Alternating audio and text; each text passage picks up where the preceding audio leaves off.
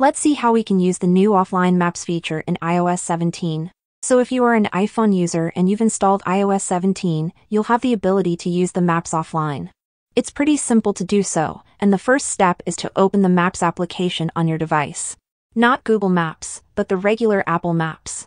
They're gonna look something like this when you open them, and you want to tap on your profile picture at the right side of the screen. A little menu will pop up on your screen with a couple of different buttons, and with iOS 17 you'll get this offline maps button, so let's select that. That's gonna open this menu with a list of your offline maps, but we don't have any maps downloaded to our device, so let's tap on this download new map button right here. Now we can search for a specific city or country in the world, and I'll search for a city that's in Serbia. And that's gonna open the map of the city with this little window, or frame. You want to select a portion of the map that you want to use offline and that you want to download for offline use.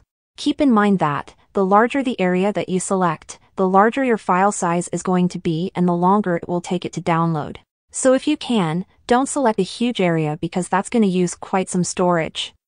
When you select a portion of the map that you need for offline use, just tap on this download button and wait a couple of minutes until your map downloads.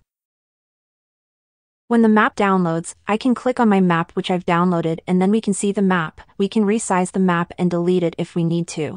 But when we are in this area which we've selected, even if we don't have Wi-Fi or mobile data, or even if our phone is in airplane mode, we will be able to see and use this map completely offline in iOS 17 and newer. If you think this new iOS 17 feature is helpful, make sure to leave a comment down below, and I'll see you in the next video.